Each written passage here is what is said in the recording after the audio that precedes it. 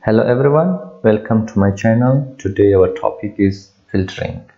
How to use it, so how important it is and why it's important.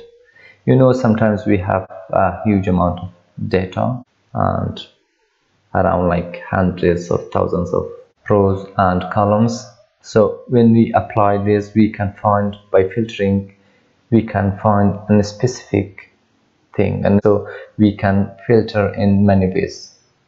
For example, here we can filter by dealer ID, dealer name, model, quantity sold, profit, city, everything.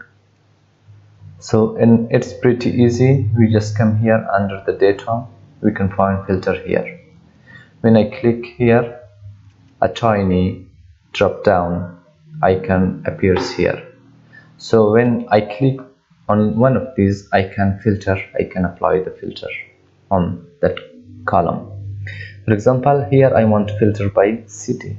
I click here, you can see the cities. I unselect all of these and I just select two cities now, London and Madrid. So I choose these two and okay, you can see now I have the London and Madrid here. And also from the models I can apply, I can apply many filters in my workbook or worksheet. So I just come here and apply. I just choose Salish. I need the Salish in these two cities. You can see it's Madrid, London, and I have the Salish here. So it's very easy. And also sometimes when we search on a specific value, we can filter that. We just select that. For example, I just need George here. I just right click and here I have the filter. I just come here and select the first one, filter by selected sales value. You can see now I just have the George. It's pretty easy.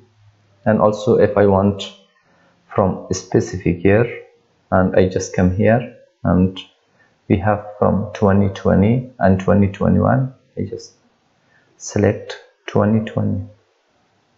You can see we need some specific things.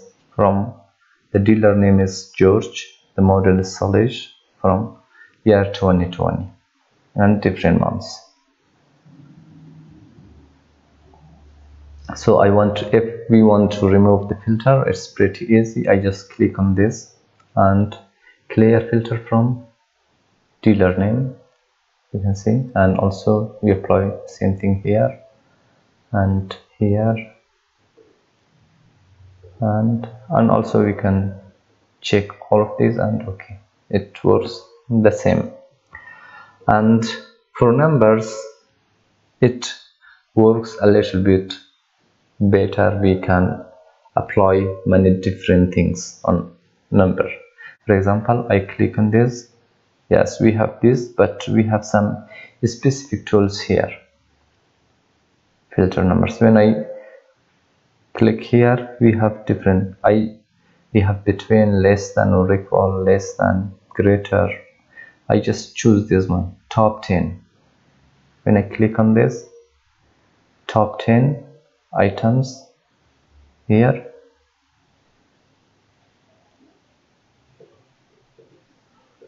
From here we can adjust. You need top 10 or top bottom. You can choose from here. And also we can like apply items and percentage here. And from here we can adjust top 10, top 11. Okay. And okay, you can see we have top 10 here, easy peasy. And if you want to remove, you just come here and clear the filter. And also we can apply that here also. I just come here and I can apply on greater than. We have like I choose greater than 20. greater than 20. I just type 20 and okay.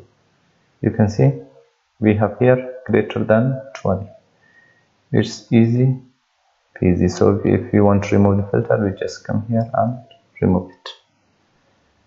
And also if you want to apply on date, just come here and you name.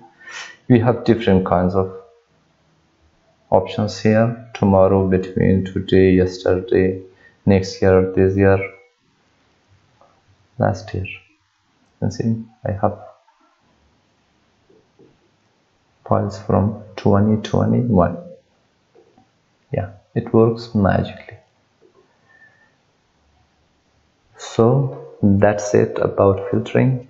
Thank you for watching this video. If you're new here, please subscribe to my channel and don't forget to hit the bell icon. Thank you.